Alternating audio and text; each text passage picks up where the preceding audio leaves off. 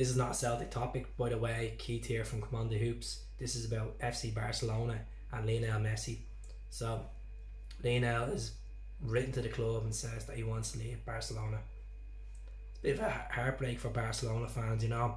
I've been to the new camp about 4 years ago, done the stadium tour, obviously got to see all the Ballon d'Ors and obviously the replicas, all the Ballon d'Ors, Champions League trophies. Like, this is a lad that won 10 La Liga titles, 33 honours at the club, over 650 goals for Barcelona, you know.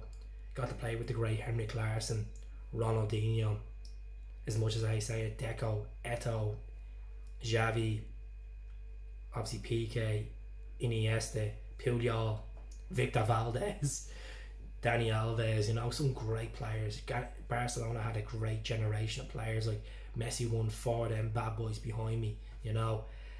I just can't believe it's actually going to happen, that he's planning to move on. There's only a handful of clubs out there that can afford to keep him in European football. Obviously Manchester City, they could look at getting him. Obviously Pep Guardiola is a centre for him to go there and work under Pep again, which he won a lot. He won the treble with Pep as well at Barcelona. I just think Messi hasn't been a player. Like, he's still world class, but he hasn't been a mentality player, the passion that what he once was. Obviously he's 23 years of age. I think after the World Cup in 2014, returning from the Argentina scene, then coming back, losing the Copa America a couple of times, getting humiliated by Brazil. You know, it's been a bit of a crazy one for him. Dragged Argentina through that 2014 World Cup, unfortunate to losing the final to Germany. It's just been mad. Like, obviously they have had they had the death of their previous manager as well, and then Enrique stepped away from the club when they won the treble as well. It's just crazy. Like, it just really is crazy what's going on in Barcelona. You know, like, from an outside perspective, watching the way they got smashed by Bayern Munich the other night, it's just, the emotions is there. You just see when Messi just fed up with it, you know. Piqué came out and said that he's just sick of it now. There needs to be a rebuilding structure. I know Ronald Koeman's after coming in. He's a great manager, Ronald Koeman. You know, he's done great with the Dutch team and done a good job at Southampton, average job and everything. But for Koeman to come in and Messi just comes out and says he doesn't want to be there, they're saying realistically with Messi, the boy Messi is 700 million. 700 million. At the moment he's on just a basic salary without bonuses. He's on £1 million at Barcelona. Who could afford to pay him £1 million each week? PSG, Man City, maybe a Chelsea. I can't see Bayern Munich or Juventus or AC Milan coming in for Lionel Messi. You know, he could go to Qatari football, he could go to the Chinese Super League, he could even go to America, play over, you never know, into Miami or something with David Beckham, or maybe one of the New York teams as well, or LA Galaxy. You know, it's crazy.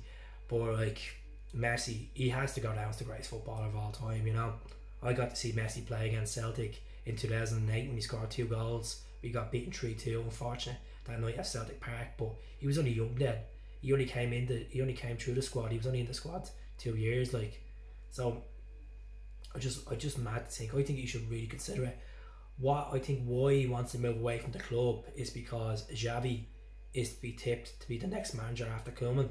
I think Koeman's only obviously going to be a 1 year, 2 year job trying to rebuild that team, because the days of, like, they lost the La Liga title last season, they got beaten in the Copa del Rey, got beaten in the Champions League quarter final. You know, it's the days of Barcelona and Catalonia. It's not there at the moment, and I hope that you'll get back to that, because I love obviously watching Barcelona in the final.